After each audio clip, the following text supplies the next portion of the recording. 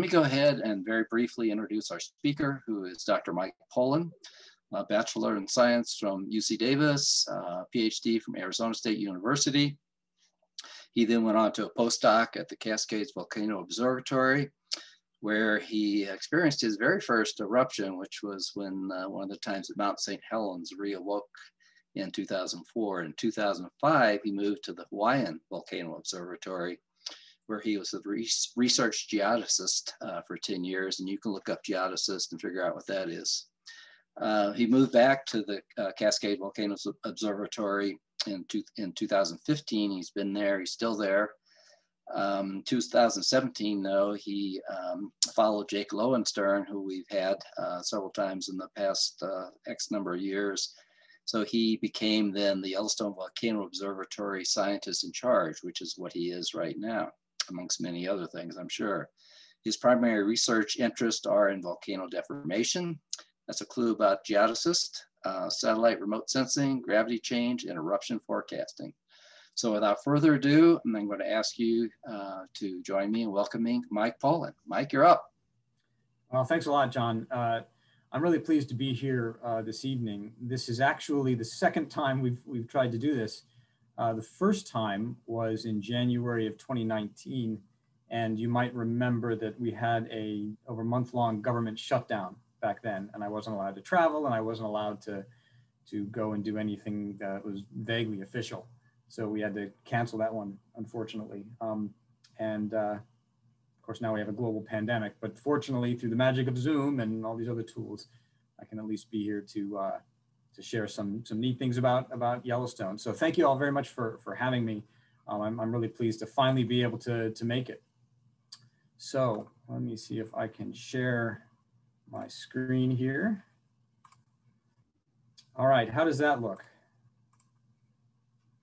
Okay, so my goal today is to tell you a little bit about what the Yellowstone Volcano Observatory is, what we do, the kinds of monitoring we do, the sorts of results we've gotten.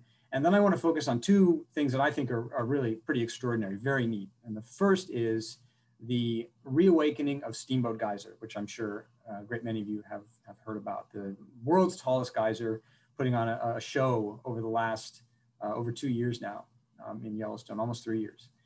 And then I also want to tell you a little bit about a new thermal area that just was discovered a couple of years ago at Yellowstone. And we actually saw this growing out of the trees over time. And it's really a spectacular result. I think it's a testament to the neat tools that we have available for monitoring. And then I want to close out the presentation with a little bit about how we communicate some of this information from the Volcano Observatory to you, so you can see some of the products we have out there and some of the, shall we say, the neat, amusing interpretations that some spin has been put on our messaging, which is fun and sad, but mostly funny. So, so let's dive in. What I'll say first is really what the Yellowstone Volcano Observatory is not. When I think of a volcano observatory, I think of this right here. The Hawaiian Volcano Observatory, to me, is kind of the prototypical example. This is the old facility. Unfortunately, this facility was destroyed by activity in 2018, but it was perched right on the rim of Kilauea caldera. It was operated by the U.S. Geological Survey. It has a tower. I mean, it is a literal observatory where they were looking down into the crater of Kilauea caldera. So this is sort of the stereotypical view of a volcano observatory. Well, YVO is totally different. The Yellowstone Volcano Observatory does not have a facility at all. It there's no building, there's no place with the name of YVO on the marquee. And YVO is also not exclusively run by the U.S. Geological Survey. That may be something that a lot of folks think, but in fact, YVO was founded in 2001 as a consortium between the University of Utah, which did all of this great seismic monitoring, was getting into deformation monitoring, geologic mapping in Yellowstone, and the National Park Service, which of course had been looking at hydrothermal activity in Yellowstone for decades. Now, over the years, this has expanded into a consortium of 9 institutions. So we are now not just USGS, Utah, and the National Park Service, but also the Montana Bureau of Mines and Geology, the Wyoming State Geological Survey, the Idaho Geological Survey, UNAVCO, that's a group that's in Boulder, Colorado, that studies how the ground moves, deformation throughout the Western United States, including Yellowstone. The University of Wyoming, and most recently, just last year, Montana State University joined our consortium. And they have incredible expertise in the biology of thermal features and also in mapping some of the really large explosive eruptions that have occurred in Yellowstone. So it's not just the USGS. In fact, the other consortium members bring even more staff to the effort of monitoring and understanding Yellowstone volcanic activity and seismic activity. It's very much a fun team to be a part of. And that makes it somewhat unique among the observatories, having this many people participating. Now, our mission, I would distill down into three elements. The first is research into volcanic, tectonic, and hydrothermal processes in the Yellowstone region, the science, trying to understand what's going on in the Yellowstone area in terms of volcanic, hydrothermal, and tectonic activity. The second is monitoring, looking at earthquake and volcanic activity in and around Yellowstone, relating this especially to volcanic and seismic hazards. And third, I think getting this information out there, it really doesn't mean much if we hold it all inside and don't share all of this really amazing information. So education and outreach about Yellowstone geologic past, present, and even its future, I think is key to what we do. So it's certainly an important part of our mission. How do we go about accomplishing these goals? A huge part of that is through the monitoring networks that YVO operates. So this is takes many, many forms, the type of monitoring we do, but I think the very first thing that probably comes to mind for most people is seismic monitoring, right? Looking at earthquake activity. We all know that Yellowstone is one of the most seismically active areas in the United States, especially if you're living in the Jackson area, you probably felt an earthquake or two. Now, the University of Utah handles all of this seismic monitoring. They locate all of the earthquakes and maintain much of the equipment in the region. There's 46 seismic stations in and around Yellowstone, and many of those stations have multiple channels, multiple ways of recording data, so that in all, there's over 100 channels of data that are being collected that are helping us locate earthquakes and identify how they occur, why they occur, what they may be indicating. In this photo here, you can actually see one of the founders of the Volcano Observatory, Dr. Bob Smith from the University of Utah, showing one of these seismic stations that's it's buried in the ground in the Yellowstone region. So seismic monitoring, certainly key. We also look at how the ground moves, deformation monitoring. And this is the area that I really spend a lot of time thinking about in my own research. Now, deformation at Yellowstone is mostly looked at by means of global positioning system stations. You literally take a GPS station and you cement it to the ground and you radio that information on a continuous basis out of the area so that it gets processed by universities and facilities. UNAVCO right now, that agency in Boulder that maps deformation all over the US, they operate the deformation network, the GPS networks in the Yellowstone area. In fact, University of Utah started by putting these things in, and then UNAVCO assumed that responsibility. There's over 15 continuous GPS stations in the park that are always reporting back their position so we can see how the ground is moving. And those are the green dots on this map right here. The red dots are temporary GPS stations that we go out and deploy every May after the snow melts, and then we pick them up in October before winter really sets in. And you can see it really densifies the network we have. So we have a variety of ways of getting this sort of information about how the ground moves back to the laboratories. It's not just about seismic and deformation. We also look at river chemistry.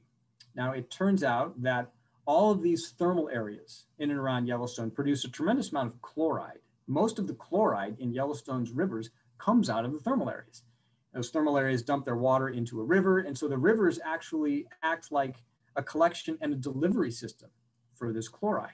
So there are monitoring stations in Yellowstone that are specifically tasked with measuring just how much chloride is in the river systems over time. This map right here shows the green stations, which are chloride stations that are connected by radio, so they're constantly radioing their information out. And then these red stations, which we have to actually go to and download the information. You can see we've got the major rivers covered, and one of the stations near, this is on Tantalus Creek in this picture right here, which is near the Norris Geyser Basin. Here's one of these areas that measures not just the amount of chloride in the system, but also just how much water is passing through this area, so we can look at changes in water flux. Well, if we look at all of the chloride coming out of Yellowstone, we can actually figure out where it's mostly coming from. The Madison and the Yellowstone rivers dominate in terms of the total amount of chloride. And that's not too surprising because, of course, the Madison is draining all of these big geyser basins on the west side of the park, Norris, upper, middle, and lower geyser basins, whereas the Yellowstone is draining everything on the eastern side of the park.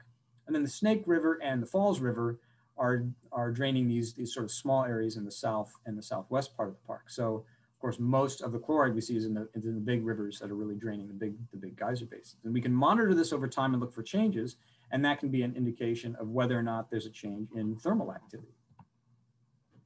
Of course, we also take samples. Now, gas samples, water samples, the picture here, the person's hand is collecting gas sample and it's being stored in an evacuated little glass storage sampler here. And then we can also, we're starting to dabble in this, measure gases continuously. And this is pretty hard in Yellowstone because if you've been there, you know gas is coming out of just about every place in the park. So it's really sort of an experimental technique that we've been trying out over the last few years to measure different types of gases. And in the photo here, we have a station called an eddy covariance station. That's this station right here. That's measuring carbon dioxide. It's sort of a meteorological technique. And then this one on the ground called a multi-gas station, which is able to measure different types of gas species. And so we've deployed these in various areas to test how they work. In the idea of, or in the plan is that hopefully we'll be able to deploy more of these in the future to monitor gas emissions in many parts of Yellowstone. But for now, most of the gas testing we do is actually going to a place and taking samples. There, of course, is also remote sensing using satellite data. Tracking thermal activity is incredibly important, of course, right? Anyone that's been there knows that that's really the characteristic of Yellowstone. So we have this map right now with all these red areas, and those red areas are thermal features that have been recognized not only by people going and visiting them, but also by looking at thermal satellite data. And that's what you're seeing right here on the right is a thermal image of Yellowstone. In this thermal image, anything that's cool is a dark color and anything that's warmer is a lighter color. And we can zoom in, for example, on the Norris Geyser Basin. You can see some of the detail in this, that there are hot and cool or warm and cool areas within a small area like Norris. Some areas are warm and some areas are cool. And if we can, the nice thing about the satellite images, we can add up all of the thermal output that we can see through all of Yellowstone. If we do that, this particular image, which was acquired in, I think, 2019, we get 1.3 gigawatts of geothermal radiative power output from the entire park. And if you're my age or a little older, you might know that this is more than enough energy to send a DeLorean back in time to 1955. So Yellowstone is putting out just a tremendous amount of heat, and we can see that heat from space. Of course, we also have temperature monitoring equipment on the ground as well. This is an example of that, a network that we deployed at the Norris Geyser Basin. So this is a zoom of Norris Geyser Basin, and all of those yellow labels are places that we have temperature monitoring stations. And these are actually connected to the internet, and once a day, all of this temperature monitoring data is uploaded to the internet. So you can actually go to the YVO website and see the records for various geyser features in the Norris area. It's pretty neat. I've put an example up here from Ekinis Geyser in 2017. You can see it sort of, follows along here with, warm temperatures. Of course, it's a geyser pool, but there isn't a whole lot of activity until we get to September, October, and then November, this huge variability. And if we were to zoom in on that, say one day at the beginning of November, that's what it looks like. This was a period when Ekinis started to erupt about every 2 hours. And this activity only lasted for a couple of months before it went back to sleep. You can see sort of what it looked like before an eruption, this nice pool that I think many of us are familiar with if you've been to the Norris area. And then after eruption, it drained a little bit. So this was a time period where Ekinis came back to life and then quieted down again. And we can track this even when there aren't people at Norris, because obviously in the winter, much of the park is closed, thanks to this telemeter, this radio connected temperature monitoring network. So something we have operating at Norris and that you can see yourself on the website. All right, so that's a bit about how we monitor Yellowstone. Let's talk about why Yellowstone is there and what sort of hazards we are dealing with in the region. So I think many of you probably know that Yellowstone is a hotspot. This is an area of anomalous melting in the upper part of Earth's mantle, maybe at the top of a plume of hot material that's rising from deep within the Earth. But however it happens, there is sort of a melting anomaly in the upper part of Earth's mantle, lower part of the crust. And it's relatively stationary. So of course, now the tectonic plates that make up the surface of the Earth are not stationary. And so you can have a plate moving across the top of this hotspot. And the hotspot is generating magma that can punch through the plate as it's moving along. So it's a bit like having a blowtorch underneath a metal plate that's moving across this blowtorch, and it punches through every so often. And we can track this pretty easily back about 17 million years or so. And that leads us to a caldera system that's sort of at the junction between Oregon and Nevada and the Idaho area. And over time, as the plate moved to the southwest, the North American plate moved to the southwest, we saw a series of caldera systems. They get younger and younger as you move to the northeast towards Yellowstone. And the Yellowstone system really has been going for about 2.1 million years, generated 3 large caldera systems. And you can see it sort of mirrors what's been going on in these previous calderas. We're seeing sort of the modern version of what it might have looked like around Twin Falls or so 10 to 12 million years ago. Well, that's resulted in a magmatic system beneath Yellowstone today that looks something like this. And this is based on seismic imaging that's been done by scientists at the University of Utah. They've been able to recognize by looking at how seismic waves are passing through the subsurface that there is a 2-tiered magma system beneath modern day Yellowstone caldera. The upper part is a very viscous magma, but it's mostly solid. There's only about 5 to 15% of that is actually molten. And below that, at 20 to 50 kilometers depth or so, is another magma system that's a little less viscous. It's made out of basaltic magma. And that particular reservoir is only about 2 to 5% magma. So this magmatic system beneath Yellowstone is generated by this heat, this hot spot that may be sitting atop this plume of hot material. And it's beneath modern day Yellowstone caldera now. And this is the heat engine that powers all of the things that we're seeing at the surface. Even though it's mostly solid, it's still very, very hot. And that's what gives us the really spectacular features we see at the surface today. So how does that drive the hazards that we see in Yellowstone? Well, there's a whole plethora of hazards, from the really, really extreme to the really quite small, almost everyday hazards. Let's start with the extreme ones, right?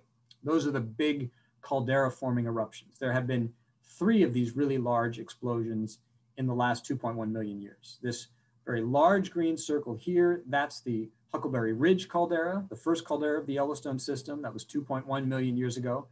This smaller circle right here is the Henry's Fork caldera in Idaho. That was about 1.3 million years ago. And then the modern Yellowstone caldera is this purple outline right there. And that formed about 631,000 years ago. We've actually done simulations of what a modern eruption of Yellowstone caldera might look like today. And that's what you're seeing here with this colored graph there. It's a map of the ashfall that might be expected from a large explosive eruption. And one of the neat things that came out of this simulation, this is sort of based on the physics of how ash works in the atmosphere, is that usually these atmospheric plumes that come out of volcanoes are really pushed around by the wind. There's a lot of wind and they blow in a certain direction. Some of you might remember the Mount St. Helens eruption in 1980. All of that ash basically went off to the east. But a Yellowstone big explosion might be so powerful that it basically ignores wind. And you would end up getting an umbrella cloud that sort of went in all directions. And that's why this particular ash deposition map right here, this simulation, doesn't have any real directionality to a little bit of it off to the east, but it's mostly really a bullseye centered on the Yellowstone region. So that's a testament just to how big these large explosive eruptions might be. But there's only been a few of these in the last few million years. What's more common in terms of volcanic eruptions are lava flows. So you've got a map of the post-caldera lava flows here on the left. All of these colored areas are lava flows that have erupted since the formation of Yellowstone caldera. The orange ones are lava flows that came out in a little pulse 600,000 years ago or so. And then it was pretty quiet until about 170,000 years ago. And for about 100,000 year period, from about 170,000 years ago to 70,000 years ago, all of these pink lava flows came out of the ground. This forms some of the really spectacular cliff-like features that you can see driving around Yellowstone. Some of the canyons are made up actually of lava flows that have come up against the caldera walls. You can see these when you're standing at Old Faithful and looking off to the east. There's some tall cliffs, and those are lava flows. In fact, there's lava flows sort of bounding all around the Old Faithful area. You can see into the guts of some of these lava flows when you're at the Grand Canyon of the Yellowstone. That's what's in this picture here. And this very light colored material is the interior of this rhyolite lava flow. These are huge lava flows, not like anything coming out of Hawaii. Many, 100 times bigger than the volume that came out of Mount St. Helens, say. Really large lava flows, very thick, maybe many hundreds of feet thick. And then they have these very brightly lit interiors because of all this alteration that can occur after they are formed. So Yellowstone lava flows are much more common. There's been 20 or 30 of these since the last big explosive eruption. Yellowstone is also chock full of faults. So these black lines are some of the mapped faults in the region, all over the place. And of course, if you have lots of faults, you have lots and lots of earthquakes. So this is just a map of some of the stronger seismicity that's occurred in the area. There have been two really large earthquakes that had occurred in historic time. One was the Hebgen Lake earthquake, a 7.3 that occurred just outside the western boundary of the park. And then in the Norris area in 1975, there was a magnitude 6.1. That's the largest recorded earthquake in the boundary of the park. So there's earthquakes all over the Yellowstone area. It's one of the most seismically active parts of the country. We typically locate somewhere in the neighborhood of 1,500 to 2,500 earthquakes every year. So a lot of seismicity. It always cracks me up when you see some headline that's, oh, there were 100 earthquakes in Yellowstone this past month. Think, well, yeah, of course there were. That's exactly what it should be doing. It's what it's always been doing. A lot of activity there. Another perhaps underappreciated hazard in the Yellowstone region are hydrothermal explosions. Now these are basically water flashing to steam, and some of them are really quite impressively large. Some of the largest ones we've got mapped out here are these orange stars scattered, especially on the north side of Yellowstone Lake, but you can find them all the way even north of the Norris area and over the lower Geyser Basin by West Thumb.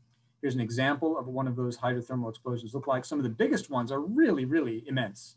Mary Bay on the north side of Yellowstone Lake, right in this area here, is 1.5 miles across and is the largest known steam explosion, hydrothermal explosion anywhere in the world. So it's right there in Yellowstone. But also we have much smaller ones. This is in the lower Geyser Basin area. This is actually a hydrothermal explosion that Bob Smith witnessed. It happened over his shoulder during a field trip. These kinds of explosions are basically just geysers on steroids. And they happen maybe once a year or two. Often they happen in backcountry areas where we don't really see much evidence of them, but every now and then there's one that'll happen in the front country. And a good example of that is in 1989, Pork Chop Geyser in the Norris Geyser Basin. That had an explosion through rocks in many places and left a small crater. So these things do happen in areas where tourists tend to be. So to sum up this sort of look at the hazards of Yellowstone, we can go, sort of plot it on this graph, more frequent on the y-axis and the vertical axis, and more destructive on the horizontal axis. And the most destructive, but least frequent sorts of things are these big caldera-forming eruptions. You get one, maybe two per million years, and the last one was about 631,000 years ago. Now, slightly less destructive and slightly more frequent are these really big lava flows. They aren't accompanied by big explosions, but we get this lava flow activity. There's maybe 20 or 30 of them since the last big caldera forming eruption. The most recent one was 70,000 years ago. Maybe on average, you get 100 or so per million years, give or take. Strong earthquakes are the most likely kind of big hazard we're going to see on human timescales. I already mentioned the big ones in the 1959 magnitude 7.3 Hebgen Lake event, where over 24 people were killed in the Madison River Canyon just outside the park due to a big landslide that area that created Quake Lake, as I'm sure many of you know and have visited. And then the 1975 6.1 Norris event. So strong earthquakes are a huge hazard in the whole Yellowstone region, just because of the consequences of the tectonic activity in the Western US. These aren't really related to the volcanic activity in Yellowstone. And then we've got these hydrothermal explosions. You can have the really, really big ones, which there have been a couple dozen or so since Yellowstone caldera, or since in the last few thousand years. And then there's these small ones, like Pork Chop Geyser, which blew up in 1989, which can happen every year or two or so. So we may get several of these per century, some of the bigger ones. But they're sort of an underappreciated hazard, but a consequence of having all this boiling water right beneath the park. So that's a little bit about how we monitor Yellowstone, what makes Yellowstone special, and the hazards that we're especially cognizant of, that we're really paying a lot of attention to. So with that in mind, let's dive into current activity in the Yellowstone area. 2020 was actually a pretty typical year for Yellowstone. This is a map of the earthquakes that were located by the University of Utah. Over the entire year, they got 1,718 earthquakes, all these red dots. And that's incredibly average for Yellowstone. It sounds like a lot, but remember, Yellowstone's average seismicity is somewhere in the neighborhood of 1,500 to 2,500 earthquakes every year. And there were a couple swarms as well. Little clusters of earthquakes in space and time, they're tightly clustered, are down here near Heart Lake, and then right here in Yellowstone Lake and in various other places. And in fact, about 50% of all Yellowstone earthquakes occur in these swarms, these little clusters of earthquakes that happen in the same place at roughly the short period of time between them. And sure enough, in 2020, about 50% of all the earthquakes were in these swarms. Well, let's talk a little bit about deformation as well. What's been happening in terms of the ground rising up and down? I occasionally see people saying, well, ground is uplifting at Yellowstone. Well, the ground actually goes up and down quite a lot. And we have all these GPS stations all over the place to show us exactly what's happening. This is from a GPS station that's on the east side of the caldera near White Lake. This is vertical deformation since 2003. So whenever you see this go up, that's uplift. And then when it goes down, that's the ground sinking, that's subsidence. So 2004 up to 2009 or so, we had uplift. And then 2009, 2010, down to 2014, we had subsidence and a little bit of uplift. In 2014, 2015, and then ever since 2015, we've had subsidence. And 2020 was really just continuing the trends that we'd seen since 2015. So how about the other side of the caldera near Old Faithful? Same thing. This is a GPS station that's located just above Old Faithful. We have that same uplift, subsidence over the last 20 years or so. And these really show that the caldera is sort of acting in concert. It's a bit different when you go to the Norris Geyser Basin, not following the caldera trends at all. We had subsidence at the beginning of this and really nothing through the late 2000s and early 2010s. And then 2013, 2014, look at that rapid uplift. There was a magnitude 4.7 earthquake right at this peak, and then down it went. Stayed low for a little bit, and then we started seeing uplift again that lasted until 2018, and then it sort of turned around a bit in 2019, and throughout 2020, there wasn't much deformation at Norris. So Norris acts a bit differently than the rest of Yellowstone. It's an incredibly dynamic place. And this is one of the things that I find really compelling about working in Yellowstone, being a geologist that gets to spend time there, is that it's always changing. It's always doing interesting things. There was a couple of geologists that characterized this up and down motion as actually breathing of Yellowstone, which I think is a really neat concept. And we know at some point, even though Yellowstone is subsiding now, at some point it will turn back around and start uplifting again, because that's what it does. It goes up and it goes down over time. I wanted to zoom in on the Norris area and show a little bit more deformation there, because I think the sort of story that comes out of Norris is really pretty spectacular. To really understand Norris, we've used a technique called INSAR. This stands for Interferometric Synthetic Aperture Radar. Sounds fancy. It's really just using satellite radar to get a map of how the ground moves. We can actually basically use radar from space to take a picture of ground deformation. And this is what one of those pictures looks like. There's the caldera, this pattern of fringes that's sort of within the caldera indicates that the caldera is subsiding. And this pattern of fringes right here around the Norris area, just north of the caldera, indicates that Yellowstone is going up. We can look at the sense of color to determine that. You can see going into the bullseye here, you've got sort of blue, red, yellow, whereas into the bullseye here, you've got blue, well, yellow, blue, yellow, red, blue. It's the opposite. So the sense of color as you go into the bullseye tells you whether the ground is going up or down. And in this case, we know that the ground here is going down in the caldera and up at Norris. This matches what we saw from GPS. Well, let's zoom in on the Norris area specifically. There's that image from 2016 to 2017. It was moving up. Let's go back a little bit. 2015 to 2016, it was still going up.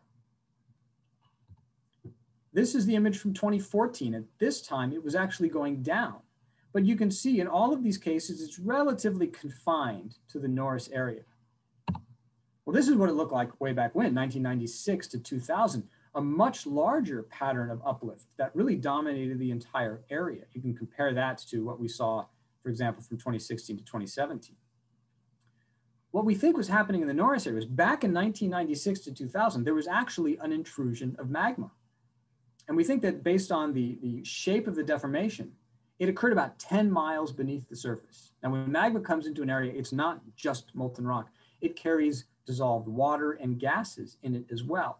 And over time, as the magma slowly cools, the water and the gas wants to get out. It doesn't really want to be in this cooling magma body.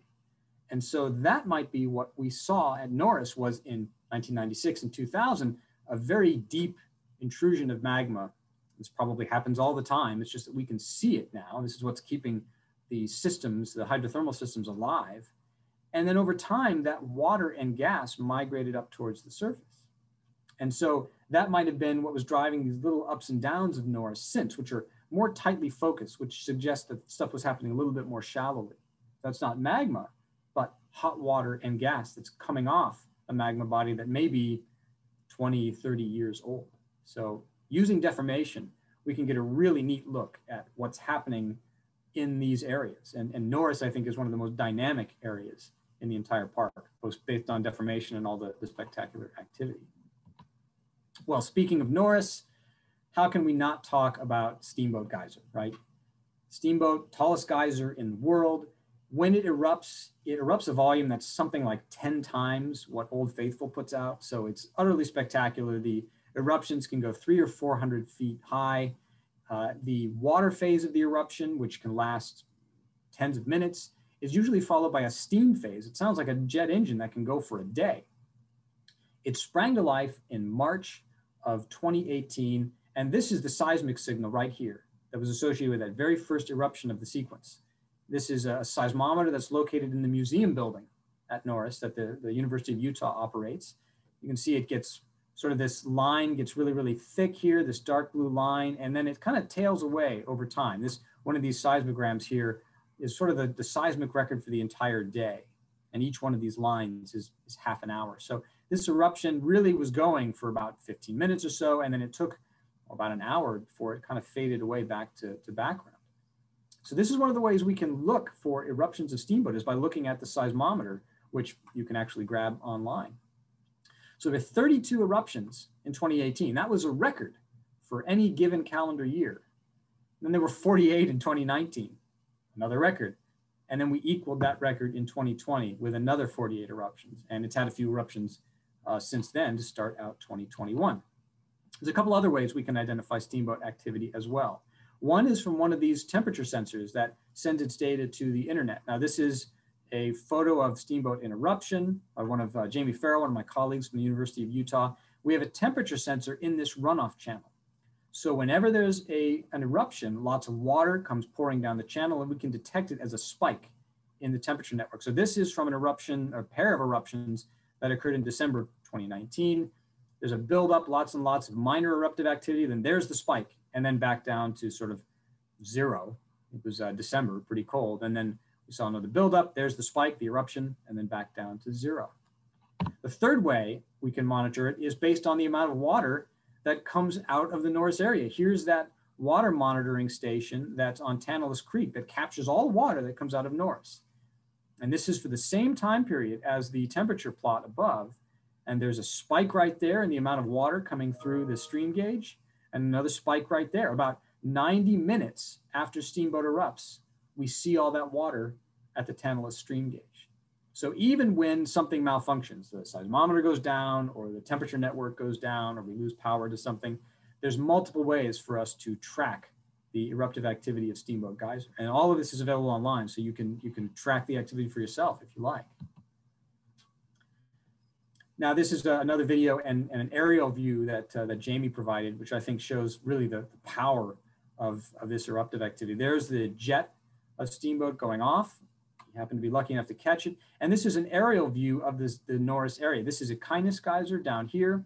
Steamboat is right here. And there's Cistern Spring, which I'll talk about in a second, just down below.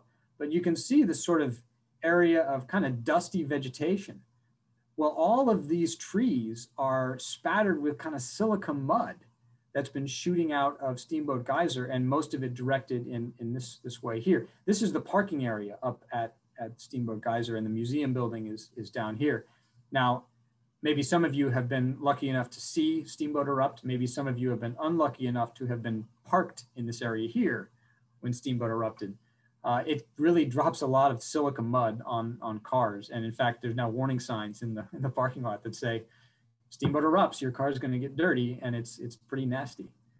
And you can see that very well, how repeated eruptions of Steamboat have done a number on the vegetation in this area there. It also affects some other features in the region. So this is Cistern Spring, and Cistern has this tendency to drain when Steamboat erupts and then refill. So we know Steamboat, 10 times the volume of an Old Faithful eruption, must be tapping a huge area of water that's in the subsurface. So this is what Cistern looked like right about the time that Steamboat started to erupt in 2019 when I happened to be visiting. The next day, that's what Cistern looked like, completely drained. Over the next few days, it comes back, and it repeats this all the time. So you can actually get a sense of whether or not Steamboat has erupted just by looking at Cistern. If it's empty, it's probably erupted within the last 24 hours, and it gradually refills over the few days that follow. So we know there's some interconnectivity between a few of the features in the Steamboat area. Okay, well, now the obvious question, right? What's causing these Steamboat eruptions, this really spectacular activity? I love this plot. This was designed by a student, Mara Reed, from University of California, Berkeley, and her team, which is a group of students that all tried to get together and solve this problem of what's causing Steamboat eruptions. It's gone through other periods of heightened activity. So this is sort of the number of eruptions over time. You can see in the 60s, it had an increase in activity. In the 80s, there was another one. Between these, it has little eruptions here and there. And this is the phase we're in right now. By the end of 2020, there have been 270 recorded eruptions of Steamboat. And as sort of a bit of fun, my colleague, Jake Lowenstern, who I'm sure I know many of you know him, he operated the Yellowstone Volcano Observatory from 2002 or 2003 up to 2017, like 14, 15 years. And so his time of activity was sort of this time period right here. He told me, like, in his entire tenure of 15 years, there were 4 or 5 Steamboat eruptions. And in my short tenure of just a few years, I've seen 130. So I think he's a bit jealous. This is what the rates of those eruptions look like over time. You can see what we're doing right now over the last 3 years. We've seen a really impressive rate of eruptions. This is the red is the 60s. The event lasted about 7 years with 85 eruptions. The 80s, over 3 eruptions, there were about 3 years, there were about 40 eruptions. We had over 128, 130 now in 3 years. So the rate of eruptions is really impressive. Well, maybe it's that there's more groundwater in the area. Well, this team led by Mara Reed was able to look at groundwater conditions and say, no, there's nothing special about groundwater conditions. It wasn't that there was more water available during these times. Well, maybe it's more rain or more snow. Well, in fact, we have very good records of that. Wasn't more rain or snow. Maybe it's earthquake activity, right? There are earthquake swarms all the time. There was a very large one in 2017, but they were able to look at the amount of shaking that was caused by these earthquake swarms. And guess what? That's not causing it either. How about ground deformation? I just pointed out all this neat uplift and subsidence in the Norris area. but that doesn't seem to have caused anything either. It's not happening at the right times, and it's only Steamboat that's affected. If it were something region-wide, you would expect other features in the Norris area to respond just like Steamboat has, but they haven't. What about an increase in temperature? Well, again, you would expect to see more features responding to this.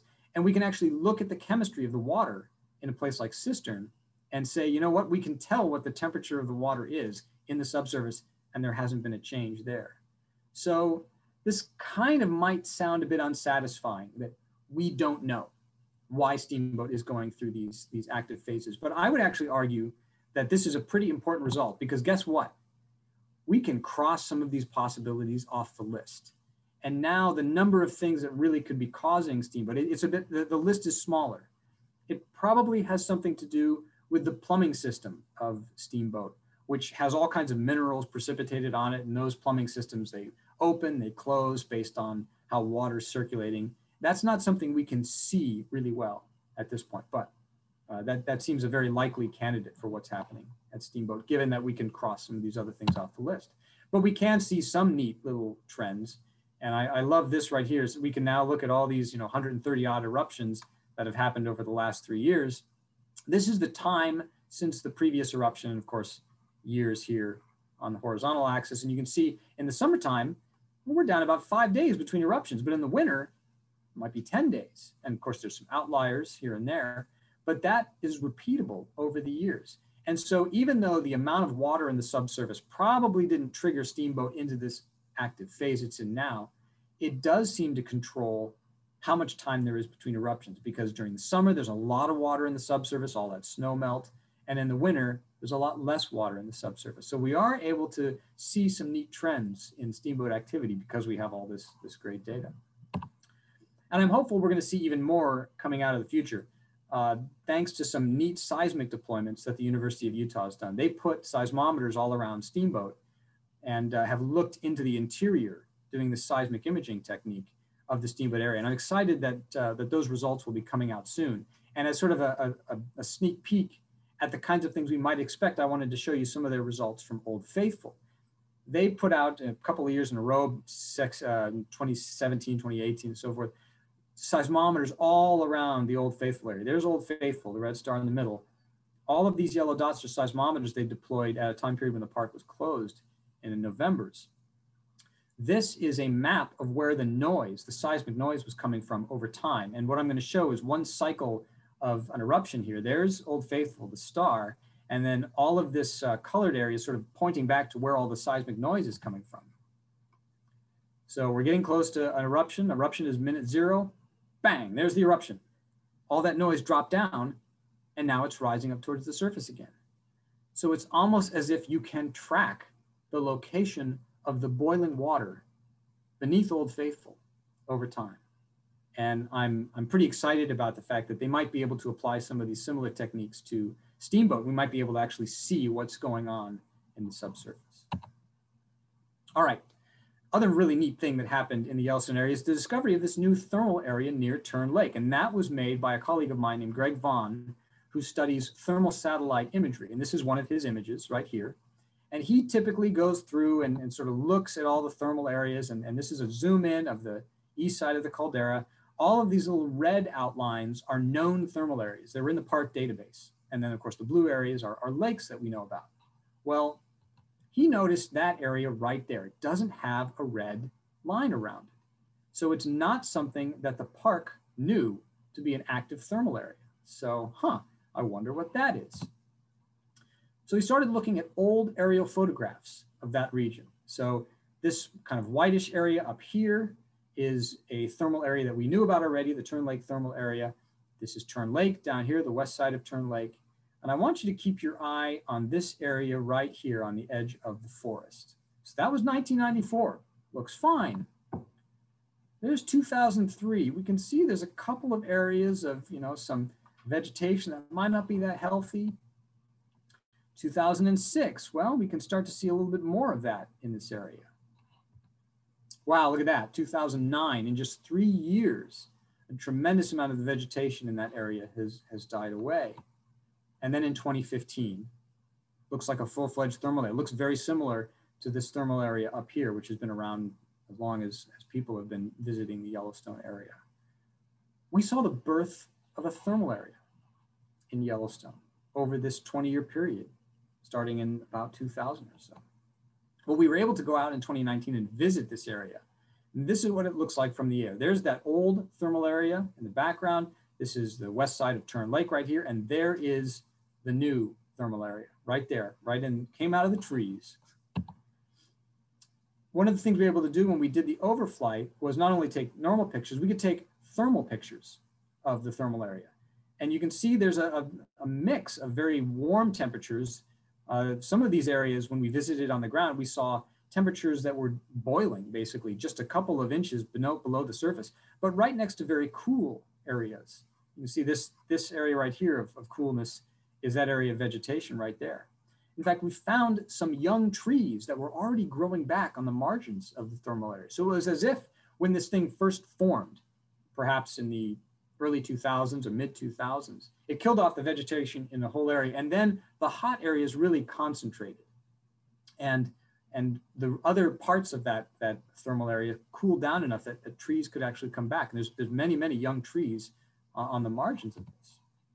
And here's what it looks like from the ground. You can see all these down trees all through the area. And spectacularly, some of the trees that were in contact with the hottest parts of the ground had actually carbonized. They actually had a little bit of charcoal. Nothing was combusting, but with those hot temperatures, being exposed to the hot temperatures for so long, some of the trees started to actually carbonize. So a really neat thing that we were able to see as it was happening at Yellowstone.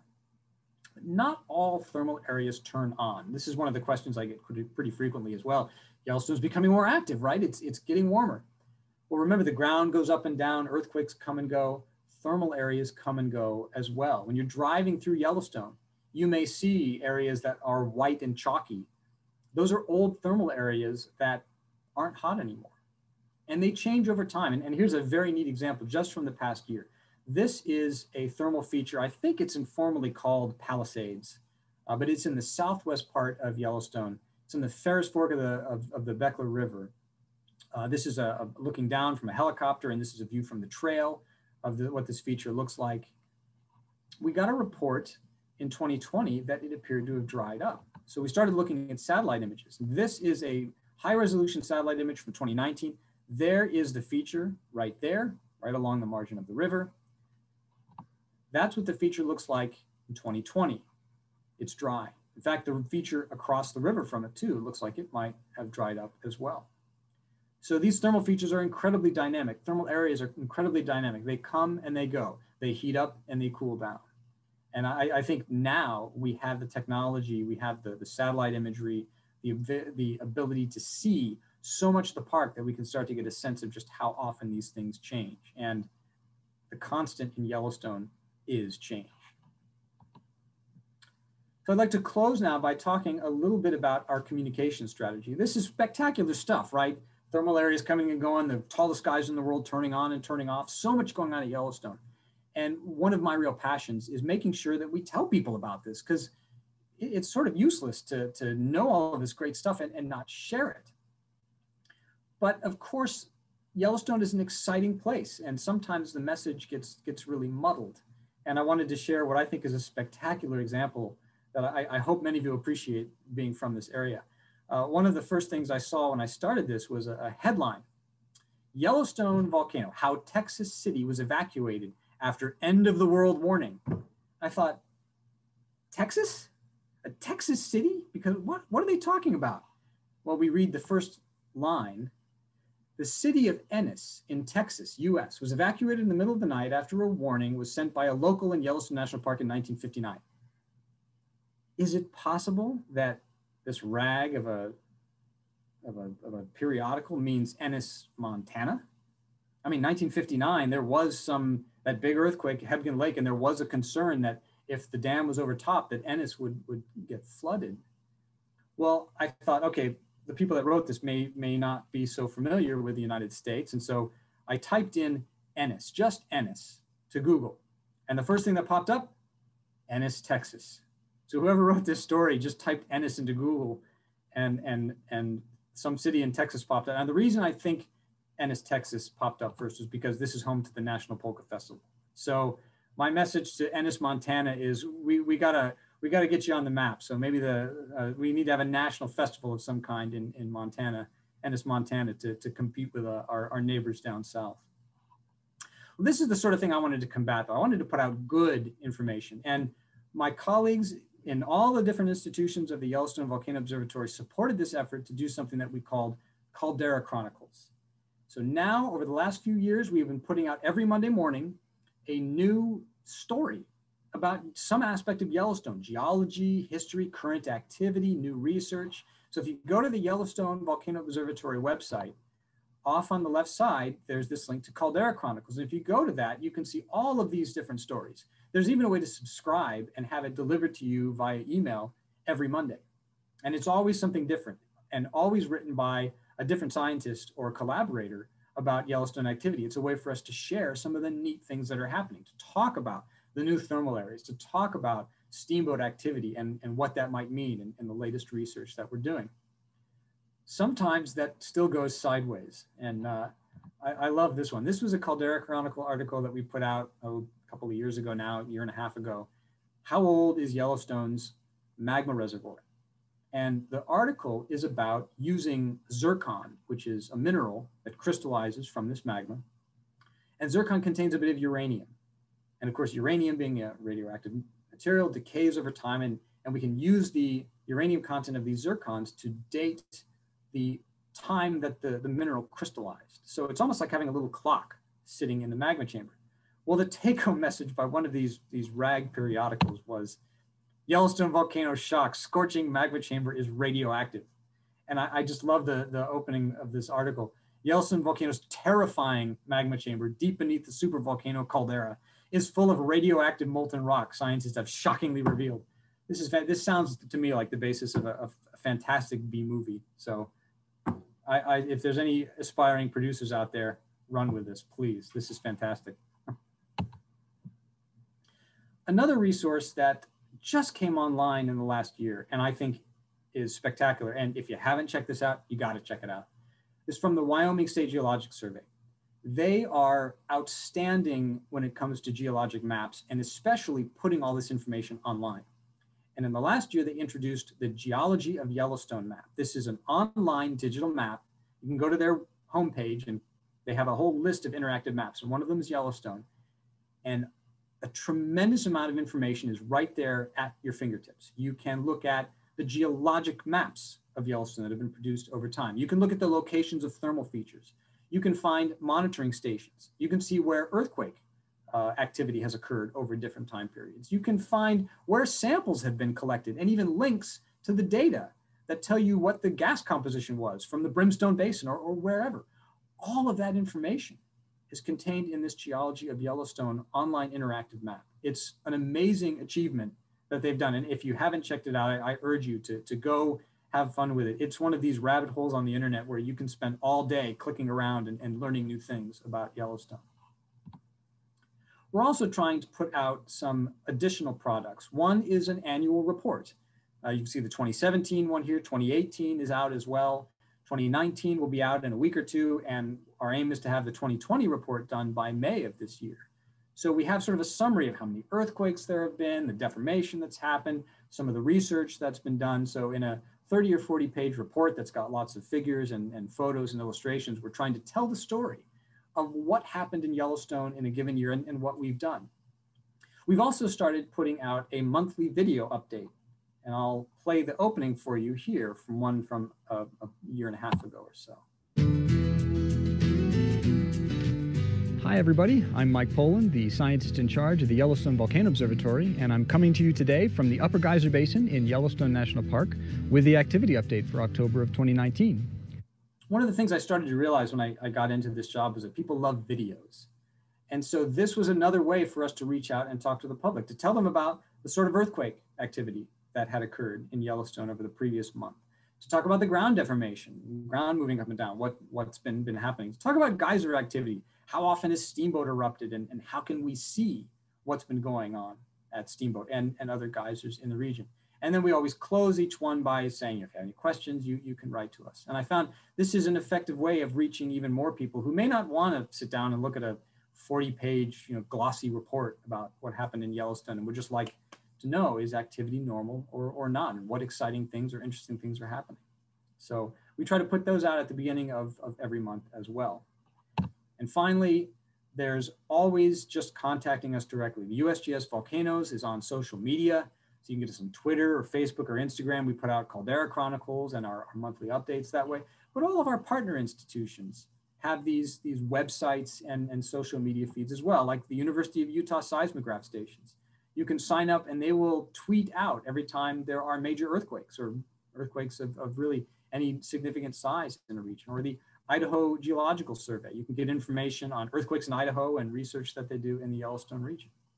And then finally, I love talking Yellowstone. I love talking volcanoes. And if you have questions, I always encourage people just write to YVO. YVO web team at usgs.gov is our address. And we answer every message we get, because this is exciting. We want to share our excitement with everyone, because Yellowstone is such an exciting, dynamic place. It's not something that should be bottled up. So if you have any questions, I'm happy to answer them anytime by email or however any other method you want to use, passenger pigeon or social media or whatever you like. So with that, I guess I'd like to thank you for allowing me to come into your homes and talk about Yellowstone, and I'd be happy to take any questions you might have. Well, thank you, Mike. That was really a very interesting talk, and we do have lots of questions. The first one is a softball. The second one's a hardball. Okay, bring it on. So softball is a fellow ASU alum would like to know who you studied under there. So studied under, sorry, at Davis or at Arizona State? Arizona State. Arizona State, my advisor was a guy named Jonathan Fink. And he was a specialist in how lava domes, especially like at Mount St. Helens. And in fact, I'm living now in the Portland area, and he's a professor at Portland State University. So we still get to work together. Fantastic. Sorry, trying to just move my husband out of the frame here. All right, now what's the hardball? The hardball is, what is your view on the Newberry trend? Yeah. Yeah, that is a hardball. I intentionally did not show what's going on the other direction from that caldera that starts sort of in northern Nevada and southern Idaho and southern Oregon. There is a trend of volcanism that goes from about that spot to Newberry caldera, and it gets younger going in that direction. I don't have a clue. I hate to say that, but there are so many ideas out there for what that might be, that there's some funny stuff happening with the subducted Farallon plate beneath the surface sort of rolling back in on itself and allowing sort of this propagation of material in the other direction, that there's some sort of tear in the old plate.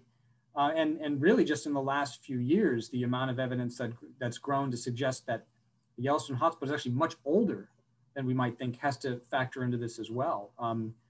There is more and more evidence that the Yellowstone hotspot is well over 50 million years old, and it started someplace off the coast of North America.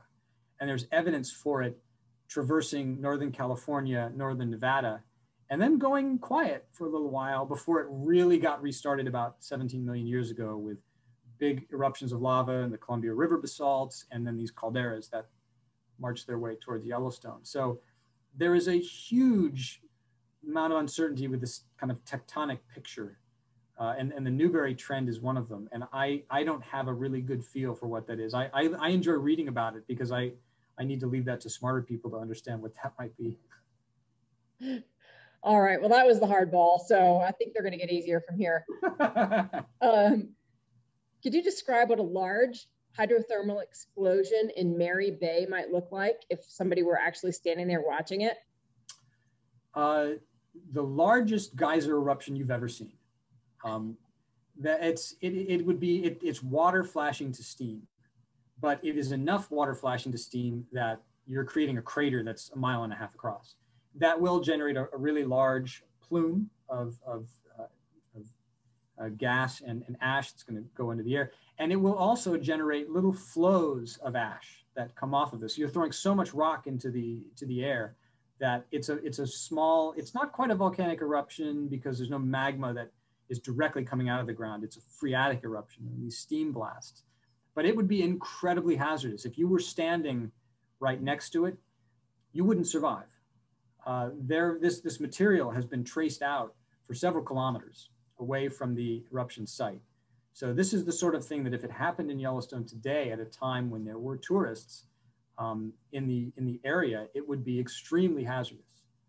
Fortunately, the really, really big ones seem to have sort of gotten less and less frequent over time. The last really big one was about 3,000 years ago. But still, I think these small ones, these sort of like Pork Chop Geyser, when it blew up, and there's a boardwalk that goes right next to Pork Chop. And if you happen to be standing in the wrong place at the wrong time, even a small hydrothermal explosion could ruin your whole day. Yeah.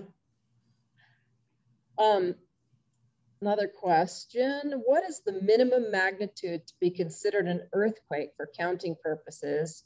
For example, the 1718 in 2020. Good question. So the minimum earthquake size to be counted is really one that can be located. So in some places, that seismic map of Yellowstone, where all the stations were, but there's a lot of stations you can locate very small earthquakes. In fact, earthquakes can have negative magnitudes. This is a logarithmic scale, so the zero is kind of arbitrary. So you can have negative magnitude earthquakes, and the University of Utah locates negative magnitude earthquakes pretty regularly. In places where we don't have good coverage, say the southwest corner of Yellowstone, the Pitchstone Plateau, there's really only one seismic station. The magnitude of completeness means that you won't get those really small earthquakes. So the magnitude of completeness is, I think, 1.5, meaning that in the Yellowstone area, anything of magnitude 1.5, regardless of where it is, will be locatable by the seismic network. So that's sort of the minimum magnitude for the area to be seen. But in some places we can see smaller. And with regard to the ground level moving up and down, does Norris always go up when other areas are going down and vice versa? So is it, or do they sometimes go up and down in unison? That's a good question. So it appears from some of the recent data, especially from 2013 on, that they kind of do the opposite thing. Like when Norris was going up in 2013, 2014, Caldera was going down. And then right when Norris reversed itself, 2014 went down, the caldera seemed to have gone up. And then the caldera started going down in 2015, and shortly thereafter, Norris started going up. So there's a hint of that, but it's not perfect. Right now, both are either not doing anything or going down. There were other time periods where Norris and the caldera were both going down at the same time or doing nothing. So both conditions seem to be possible. And I think we don't quite have enough yet to say when Norris is really moving, whether or not the caldera is doing the opposite. But it appears, at least on the data we have, that sometimes yes, which is really interesting, might suggest that there's some fluid exchange between the areas, but sometimes no. So clearly there's a bigger story there. All right, and another question, how much CO2 is released on an annual basis, and how does that compare to other volcanoes like Hawaii and Mount Etna? Good question. I don't know the CO2 emission rate for Etna off the top of my head. Hawaii, I do know because I spent a lot of time there. Typically, Hawaii was, I think, on the order of, oh geez, I hope I get this right now, 10,000 tons a day. Sounds about right. Wow. And it fluctuates a little bit over time. It depends on how much magma is coming into the system. Yellowstone, it's incredibly hard to measure because it's coming out of every place. And so we don't have a measurement. And the nice thing about Kilauea in Hawaii, it's coming out of the summit. And for a while, before the system changed a bit, we could measure it with some degree of confidence. We don't have that sort of setup at Yellowstone because it's coming out of the ground all over the place. The best estimate comes from many, many years ago, and it was something on the order of like 35,000 tons a day, I think. 3 times what was coming out of Hawaii, coming out of Kilauea. So it looks like the amount coming out of Yellowstone is prodigious, especially when you compare it to some place like Hawaii. But there are big error bars on that. And actually, that's one of the things that I would most like to study, or I'm not a gas geochemist. I'm not very good at chemistry, but I'd like to advocate for, I guess, is a better understanding of CO2, because the carbon dioxide emissions are tied directly to how much magma is coming into the system. That's what's bringing this carbon dioxide in. So a better handle on CO2 will help us see into the subsurface in a different way than we've been able to. So I'm sort of excited to be able to do that sort of thing. And some of the technological advances suggest that, you know, we might not be too far off from being able to take a stab at that. All right. So I think you sort of addressed this in your talk, but what is your personal view, I guess, on what caused Steamboat to restart in 2018? And how long do you think it'll continue to erupt? I suspect it started up because Jake Lowenstern left the position, and I succeeded him, and it'll last as long as I'm in charge of YVO, right? I suspect it's got to do with the plumbing system and these conduits opening and closing. You know, the hot water, you can tell from all the silica sinter that's deposited, you know, well, if you've ever had your car parked at Steamboat when an eruption happened, that's deposited on your car, that stuff is in the water and it's precipitating out and filling these conduits. And so the water's constantly having to find new ways to move around. So I suspect we see Steamboat and other geysers, not just Steamboat. Giant Geyser does something similar where it turns on and off. Right now it's turned off. It's the plumbing system sort of having to reorient themselves from time to time. How long will it last? Well, oh man, you know, the 60s, it lasted 7 odd years before it sort of leveled out. I hope it lasts as long as possible because it's unbelievable. If you've seen it, it's unbelievable. And I hope more people get a chance to see it. So I hope it keeps going. It's going to end someday. It's going to end someday. But I hope more of us get to see it before it does. So the next question, I think the intent here is, I think you answered it, but is there any intent to monitor and develop imaging? And I think it means geophysical imaging, similar to what has been done at Old Faithful at and around Steamboat. Yes, and you said that there is. Yeah, that's been done by, so the team from the University of Utah deployed seismometers in 2018 and 2019 all around the Steamboat area, and they've had preliminary looks at the data, and it's spectacular. They can see different frequencies of ground vibrations that turn on and off at different times that might suggest water moving around in the subsurface in different ways, or boiling happening in places where maybe it wasn't happening. But it's incredibly hard to pour through these data because you put out, 20 seismometers, and then you have every possible combination of how all of those seismometers interact with one another. It's nowadays with geophysical data, it's like drinking out of a fire hose. It's difficult to keep track of all of the things that we're recording. So it takes a while to cull through all this and develop sort of a model for what we're seeing. But I think they're actively working on this, and I'm pretty excited, in the coming year or so to hear what their experiments from 18 and 19 have resulted in. All right. Yeah, I mean, my background's in oil and gas, and we use a lot of geophysical imaging, so I think that's pretty exciting and fun stuff. One of the things I think is sort of funny, ironic about this, and in talking with Jamie Farrell and other of the seismologists at Utah, is that they now have a couple of recordings of what Steamboat looked like when it's really active. Well, no one ever went and deployed seismometers to Steamboat when it wasn't active. And so we actually don't know what Steamboat looks like normally, right, when it's not erupting.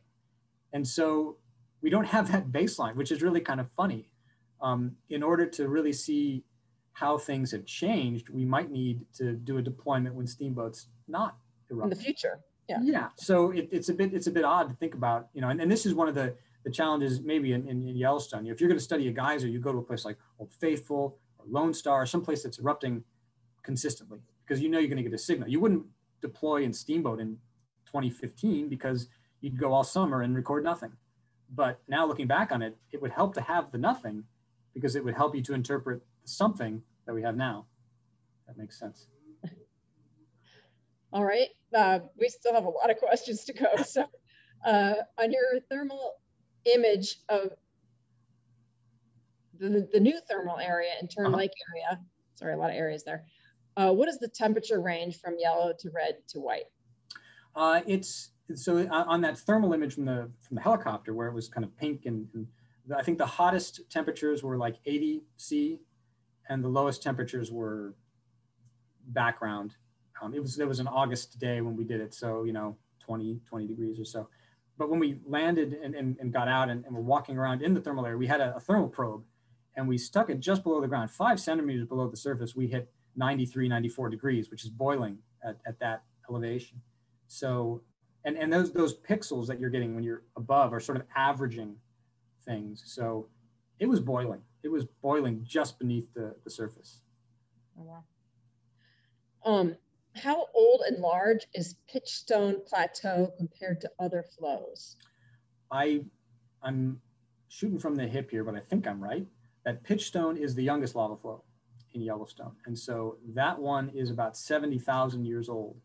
And there has been nothing since, either inside or just outside the caldera. So Pitchstone's the youngest flow.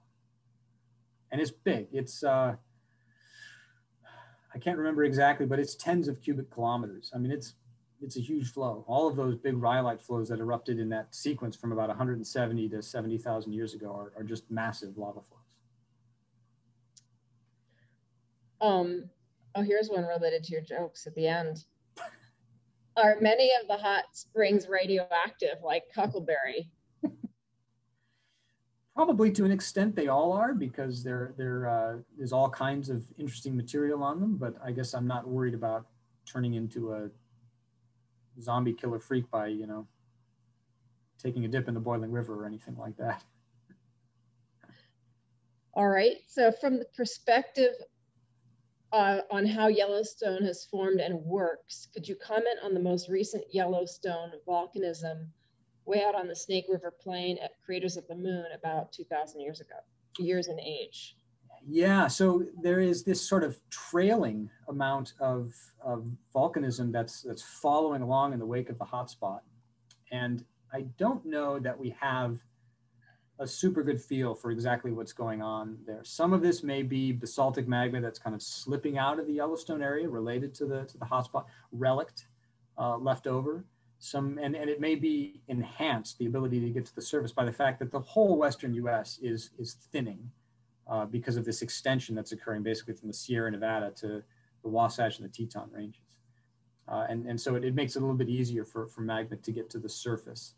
So it's related to Yellowstone in that it has some of the characteristics of Yellowstone, and it's there because the Yellowstone material passed by, but it's not completely, it's not one-to-one related to the magma system that lies beneath Yellowstone today. So it's an odd system, and it is an interesting system that it erupts every 2,000 or 3,000 years, and the last eruption was 2,000 years ago. So it's when I think about places that are most likely to erupt, there's a lot of assumptions that we're watching Yellowstone and monitoring it for signs of a volcanic eruption there. It is far more likely by a lot that there's going to be a cinder cone that forms in Idaho or Arizona or Utah or New Mexico and Colorado than there would be any sort of magma reaching the surface in Yellowstone. So the Craters of the Moon is an interesting, spectacular place that it's related to Yellowstone, but I think there's still some ambiguity about exactly how. All right, so we got a biology question and then a chemistry question coming up. Oh, no. This is really gonna test you here. Octopus Hot Springs has living stromatolites. Are there other living stromatolites, I guess, in the park? So I got to go to a spot. I'm pretty sure it's not octopus, although I can't remember the name of it offhand right now. It's sort of in the mud volcano area. I'm kind of behind mud volcano where, yeah, I got to see some of these stromatolites. So if that's not octopus, then yes, there's that area as well. But yeah, it's the whole life in Yellowstone thing, the thermobiological stuff, which Montana State does to an absurdly incredible degree. The studies that they do there are unbelievable. The stories there are amazing. What we're learning about life in general. One thing that I didn't realize was that this one type of bacteria, Thermus aquaticus, which was discovered in the 60s in a Yellowstone hot spring, is now the basis for the PCR testing that tells us whether or not we might have COVID. That is something that is developed over the years, and Nobel Prizes were given out because of it. But it was because a researcher sampled this bacterium in Yellowstone in the late 60s. And I think that's a wonderful argument too for the importance of basic research. When the researchers took this sample, they didn't foresee that it was going to be helping us identify viruses in the human body 60 years down the line, 50 years down the line. But look what we've learned from this, and thank goodness that work was done and propagated over the years to give us that capability. All right. Well, do you know what the cation usually associated with the chloride in the water is? I don't. There's a reason I'm a geophysicist and not a geochemist. I know what a cation is. I'm sorry, I don't, but I can look that up. And there's also, I believe you'll find, if you do some Google searches on chloride flux in Yellowstone, there's some reports that various USGS and National Park Service scientists have put out on the chloride flux method. It's been around for quite a while. And one of the things I think is very neat about this is the way they used to tell how much chloride was in the water was to directly sample it. But they found that the amount of chloride in the water is actually proportional to the conductance of the water, the conductivity of the water. And so by measuring this conductivity, they can kind of use that as a proxy for chloride. And so now you don't have to take that direct sample. You can do a continuous geophysical measurement, which is much easier, and then radio that information out and get a sense of whether or not chloride is changing. And they have seen spikes in chloride when geysers erupt and a bunch of fresh hot water passes by the sensors. So it's now done as kind of a proxy method instead of directly sampling, which has allowed us to do it continuously. All right, so next question is, are there tsunamis in Yellowstone Lake? Well, I am not aware of any deposits that would be tsunami related. It's difficult to believe that when Mary Bay formed, there wouldn't have been some waves. There also are some hydrothermal explosion craters on the floor of Yellowstone Lake. Elliott Crater is perhaps the largest and best known. And that one, when it formed, must have generated some nice waves as well. So I imagine that, yeah, there are, but I'm not offhand aware of geologic evidence for them. There are some really cool waves that happen on Yellowstone Lake. And this was discovered by folks that work with UNAVCO, this group in Boulder, and some researchers who at the time were at the USGS, and a woman named Karen Luttrell, who's now down at Louisiana State. They looked at a seiche, which is sort of like a very long-term wave that gets generated on Yellowstone Lake. It's sort of amplitude of tens of centimeters, but the period is many minutes to hours. And that changes the load of water over time. And that load was detected by very sensitive instruments called strain meters, which are installed in boreholes in Yellowstone. There's 4 or 5 of them that are active right now. And so by detecting, knowing the load that was shifting around in the lake and being able to measure the strain that caused, this team could actually tell sort of something about the viscosity of the magma chamber and realize that most of it was solid, because it wasn't perfectly, like everything was solid. There must have been some molten material, but it wasn't like it was completely molten. I thought, God, what a cool study, taking the shifting load of lake water and being able to use it to identify something about the magma chamber. So no, that's interesting. Yeah. Do you think there's a connection between the start of the Yellowstone system and the initiation of basin and range extension? Good question. I guess based on the stuff that I've been reading just recently about this, the basin and range extension started after the Yellowstone hotspot began. So the Yellowstone hotspot may have started over 55 million years ago, somewhere offshore of California, Northern California.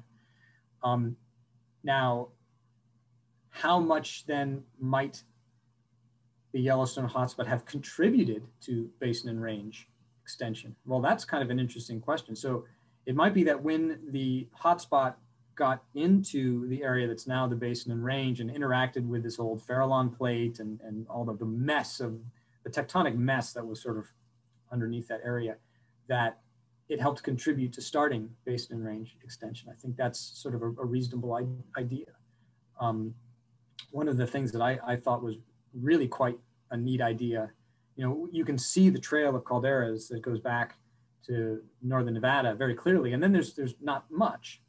And so for a long time, the idea had been, well, the Yellowstone hotspot arrived at the surface 17 million years ago when the Columbia River basalts came out, this huge eruption, lava flows that went from, Idaho all the way to the Pacific Ocean, and that's when the hotspot started.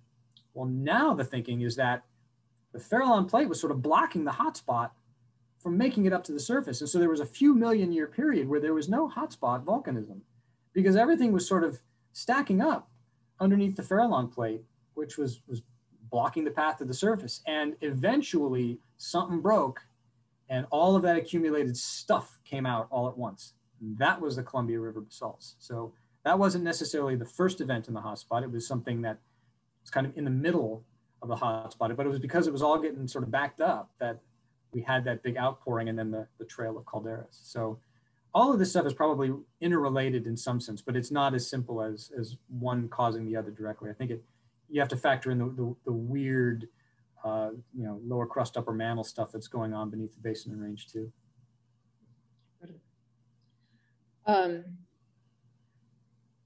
Why is the Snake River Plain so aseismic compared to Yellowstone, particularly since the hotspot went through the eastern Snake River Plain? Good question, and I don't have a good answer. This would be the sort of thing that Bob Smith, who I know is right in your neck of the woods, would probably be able to answer at the drop of a pin. So I guess I don't feel comfortable speculating. It probably has something to do with the fact that it sort of blew up this whole track of material and left a warm trace behind it. But I don't have a concrete answer. I would defer to Bob and colleagues at the University of Utah that have really studied that. Sorry. Okay. I'm not exactly sure what part of your talk this refers to, but are you suggesting that the amount of CO2 emission could be an indicator of future eruptions? At some volcanoes, yes. We have seen, I spent all this 10 years of my career in Hawaii, and prior to a change in the way Kilauea behaved in the mid 2000s, there was a big pulse of CO2 that came out of the ground. It was as if, so we know that the CO2 is sort of carried by the magma and they correlate. So it was as if the CO2 beat the magma to the surface. And if we could detect these plumes of CO2, we might be able to detect changes in just how much magma was coming in. This has since been seen in other places. Etna, I believe, is one place where it's been observed. One of my colleagues measured it in Alaska. There was a big plume of CO2 that came out of Redoubt volcano several months before Redoubt started to get restless and erupt. So I think CO2 has tremendous value as a volcano monitoring tool in places. It's hard to measure because there's so much of it in the atmosphere already. So you're sort of, and frankly, there's more and more every year. We're now at 400 parts per million CO2 or whatever, and you might be looking for a signal that's 402 parts per million or 410 or something like that. So it's pretty hard to measure. If we were to see big changes at Yellowstone, I think it'd be a difficult thing to interpret because clearly a huge amount of CO2 has been coming out of Yellowstone for a long time, and no magma has come out of the ground in 70,000 years. So I don't know that it's going to be a great indicator for future eruptive activity at Yellowstone, especially because we're going to be measuring this much in a time period that's immense. But we got to start understanding the CO2 budget and how it varies over time, and then try to relate that back to what might be happening in the subsurface. I don't think we aren't even ready to put the pieces together in the same way that we have in places like Kilauea or Etna or Redoubt. Interesting. Quick question here. Is there a day-night correlation on steamboat eruptions, or are they random with respect to day and night? I am not aware of a day-night correlation. I'm trying to think back to this study that was just published. If you're interested in reading this study, it's open to everyone. It's in the Proceedings of the National Academy of Sciences. I'm pretty sure they didn't find anything that was sort of day-night. Sometimes to me, it felt like there was a correlation, because every time I went there, it would only erupt at night and I'd miss it. But I think that was just bad luck on my part. Another quick question. Are you instrumenting Tern Lake? No, not at present. There's a couple of reasons for that. One is we try to be very careful about the instruments that we put in the park. Yellowstone is a wonderland, and it's something that all of us as geologists really respect and want to preserve. And so there's a concern about, making sure that we respect the environment and not just go sort of throwing instruments out every place we can. But then the other reason is that it's actually easier to monitor remotely. Space-based monitoring is what discovered it in the first place. And so this is something we do all the time. We can track the overall temperature and variations in temperature from space, and we can track changes in vegetation cover from space or from air. And some of those high resolution views, I mean, the one of the Palisade feature down in the Beckler area going dry, I mean, that was from space. That image was from space, and the pixel sizes are less than a meter. So we can see it from space in many ways better than we can see it from the ground, and more consistently. So in some places, it's actually better to use satellites to monitor for a variety of reasons than it is to have something on the ground, especially something that's so remote that maintaining an instrument, especially in kind of the harsh environment that we have, Yellowstone winters, would be pretty challenging. All right. Well, so this is actually an offer, not a question. And I'm going to actually attribute it. It's from Bob Smith, who apparently is on the line. And he says, I can send geologists of Jackson Hole images of 1, the Norris magmatic source and the caldera magmatic body; 2, my 1984 aerial image of the Steamboat Geyser; and 3, a summary figure showing time series of decades of seismic activity, deformation in and outside the caldera, and how they all relate. Bob actually offered me his figure of the hotspot track, which also showed the Newberry track as well. And I said, Bob, I love this figure, but I think I'm just going to stick with the one that shows the hotspot track for Yellowstone, because the Newberry spot is such a confusing thing. Well, we weren't going to let you get away with that one. Yeah, Bob, and the guy was lucky enough to be in an airplane above Steamboat when it was erupting. I mean, I know, incredible. Well, he gave a talk and he showed that picture. Okay, we still have more questions, so hang in there, guys. So this one's not a question, well, sort of a question. We'd love to have you back for another talk. Maybe in person. Yeah, that'd be nice. We're looking forward. There won't be a government shutdown or a pandemic or some other crazy thing. Here's another geology question. Does the Yellowstone River predate the lava flow cliffs in the Grand Canyon of Yellowstone? And are there any time correlations with the river and the lava flows?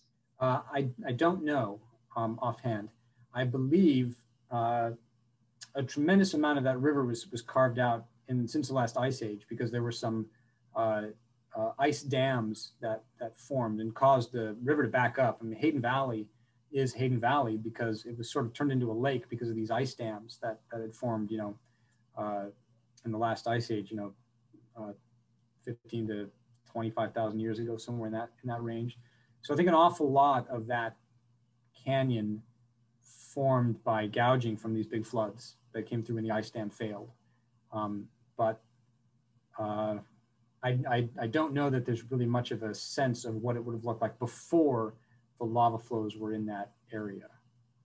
But a lot of the stuff you're seeing is post-glacial, last 15,000 years. That's an interesting aspect of Yellowstone. You figure the slate was sort of wiped clean down to 15,000 years ago. So what did the geyser basins look like when they were covered with ice or when the ice finally receded?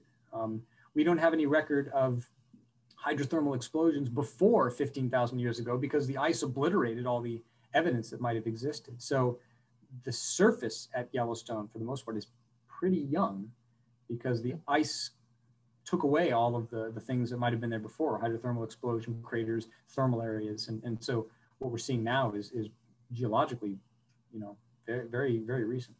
No, that's interesting. I hadn't thought about that. Okay, it looks like our resident chemist, Mike Schur, has answered the cation question. Is he going to tell me what a cation is? No, he probably can. So he says it's probably sodium, magnesium, or calcium, and maybe some potassium. So there you go. Sounds good to me. And then are you in contact with the NSAS scientist that has proposed drilling a well into Yellowstone to reduce the pressure? So this was an idea that came up like one of my first months on the job. And the story was that there was a NASA panel that was looking at global disasters and kind of what are the odds that a meteor will hit the Earth and cause untold devastation, and what can we do about it? And they did some calculations and decided a really big Yellowstone-sized volcanic eruption was more likely to occur than a meteor hitting the Earth. And they sort of did some really back-of-the-envelope calculations. Well, could we drill a hole and pump water into the magma system and cool it down? And they decided that they could. It would generate energy, which might help pay for this massive project, but it would take like 10,000 years. They missed a few things on their calculations, one of which was there's a constant input of heat. So you're sort of constantly, you're never going to, it's not static. It's not like we start with this ball of magma that's at a certain temperature and you're going to cool it down because there's nothing coming in the bottom. So it'd be sort of like trying to constantly pour a little bit of water into a tea kettle that's on high on your stove. I mean, good luck. It's going to take 10,000 years. I mean, how many Category 5 hurricanes are going to hit the Gulf Coast in the next 10,000 years? So the whole thing I thought was a bit silly. And I thought as a thought exercise, hey, cool. But it was never a plan. And that gets reported a lot. It's one of these games of telephones where this sort of back of the envelope calculation became a NASA plan. And it was never a plan. It was sort of just like a thought exercise that then got emailed to the BBC and sort of got a lot of press. But there was never a realistic idea that this was actually going to happen. Drilling at Yellowstone it makes sense. It seems like, well, water and cool it down or pipe something in and relieve the pressure, but it physically just doesn't work for a variety of reasons. So, and besides, I mean, if we did that, we would destroy the thermal features at Yellowstone. There's a lot of places on Earth where holes have been drilled to do geothermal energy, and the geysers that are nearby have turned off. And you know, I think that would be tough to sort of, you know, drill a hole that's not going to do any good and is not necessary, and because of that, Old Faithful stops erupting. Yeah, no, I would not be. But it's a very, I think it's a very common question because conceptually it makes sense, but this NASA plan was sort of just kind of like somebody drawing equations on a cocktail napkin, and it doesn't quite fit in the real world. All right, so I think, thank you for spending so much time answering all these questions. Obviously, it was quite an informative talk and generated a lot of interest. So thank you again. And I just want to take this opportunity to remind our audience before everybody leaves that we're now doing 2 talks a month. We're doing 2 in March, the first by John Heberger on energy transition and the second by myself and Mike Schur on the limestones and dolomites of the Teton area and their fossils. And then we also have the Teton native plants talk next Tuesday. So it's a series of Tuesday talks, and hopefully you can all join in on those. And once again, huge thanks, Mike, for generating so much interest, and what a great, well, you know, talk about the geology in our backyard. So, well, thanks so much for having me. I really enjoyed talking to a group of geologists, and hopefully we can do it sometime again in person. That'd be great. Look forward to that.